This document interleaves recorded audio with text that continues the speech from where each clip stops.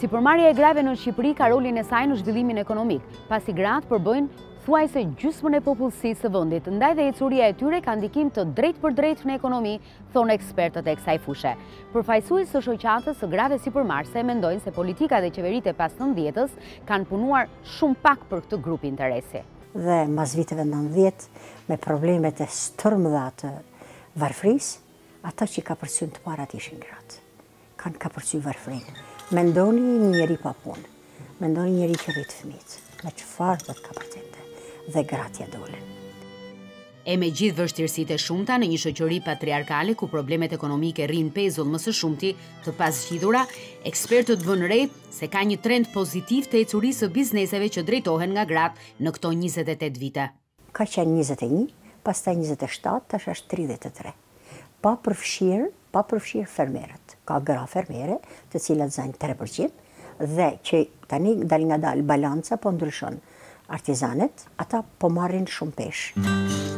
Vëzhgues të rregullt të ekonomisë në vend e shohin investimin e gruas në disa drejtime, por më së shumti në atë që quhet biznes i vogël, pra familjar.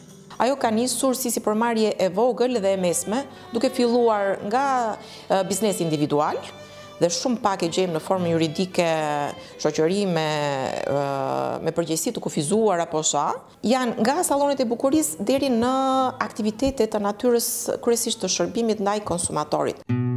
E megjithatë, mund të mos ja kenë dalë të gjitha, por 37 gra renditen si drejtuese mes 200 bizneseve të mëdha sot.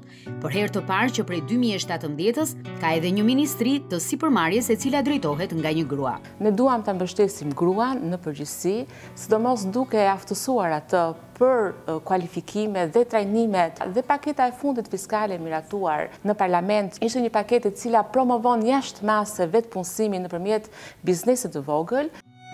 Por rrugëtimi i grave drejt mbijetesës apo suksesit në sipërmarrje ka më shumë vështirësi se ai i burrave, edhe pse ato janë të ekspozuara njësoj përballë problemeve si korrupsioni apo informaliteti dhe konkurenca e pandershme. Janë problemet që shkaktohen nga doganat, korrupsioni në to, në tatime dhe presioni. Drejtuesja e sipërmarrjes me punime artizanale një marr një mrapsh të mbledhura nga mbi 250 gra dhe vajza nga e gjithë Shqipëria, Manjola Lloja, ka eksperiencën e saj të hidhur në raport me bashkëpunimin me shtetin.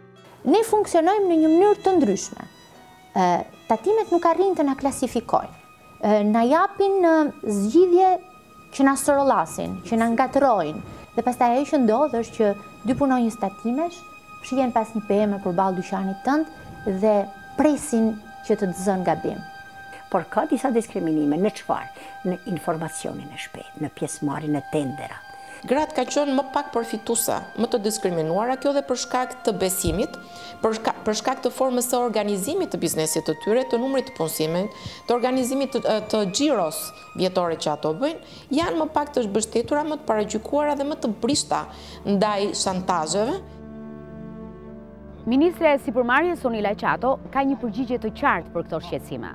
Tek zyra të cilën nuk kam fatin të drejtoj, kanë gjetur një aleate shumë të mirë, edhe për faktin se jam grua, dhe përpiqem që të mirë kuptoj shumë mirë aktivitetet që ata zhvillojnë dhe të qëndrojmë pranë në zgjidhjen e çështjeve apo të konflikteve që mund të kenë. Ekspertët ndërhyjnë me propozime konkrete se ku shteti mund t'i vinë në ndihmë gruas në biznes. Politika fiskale për taksa, pse do të ndihmonte për të nxitur, politika fiskale për të mbështetur me kredi apo grante, dhe në rastet kur ato nuk kanë titull pronësie. Dhe unë mendoj që shteti tash duhet t'i kthejë syt.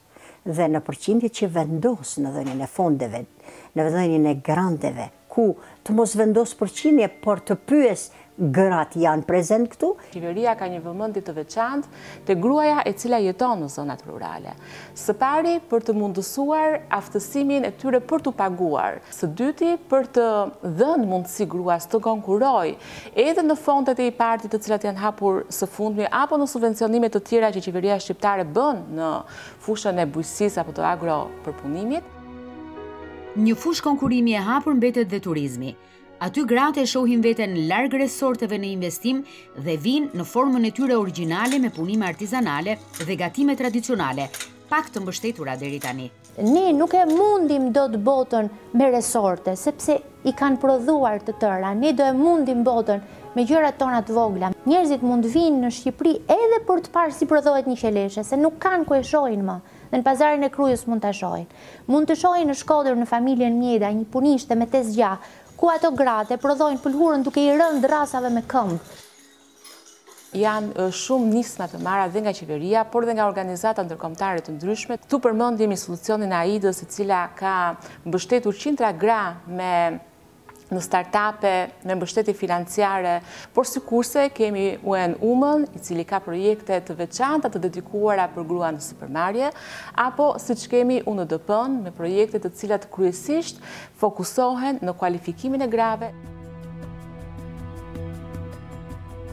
Dhe në fund, gratë thrasin në ndihmë, entuziazmin dhe shpresën, sepse i dinë shumë mirë se çfarë duan të arrijnë dhe se çfarë duan të harrojnë. Në fakt, gratë nuk qahen kollaj dhe vështirësitë harrohen kur arrihen sukseset. Për zërin e Amerikës, Mimoza Picari, Tiranë.